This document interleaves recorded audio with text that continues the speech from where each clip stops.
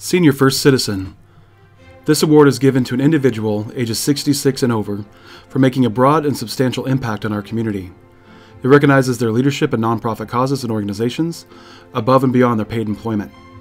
Nominees are evaluated on their contribution to the local community, contribution to state and national community, scope and diversity of contribution, longevity of contribution, and benefit to the community.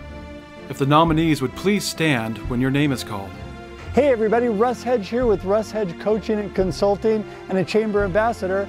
I'm so grateful to be here at Celebrate Corvallis to announce the Senior First Citizen nominees. And the nominees are Kate Caldwell,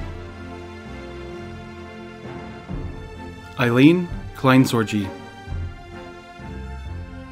Carol Mason, Hal Pritchett,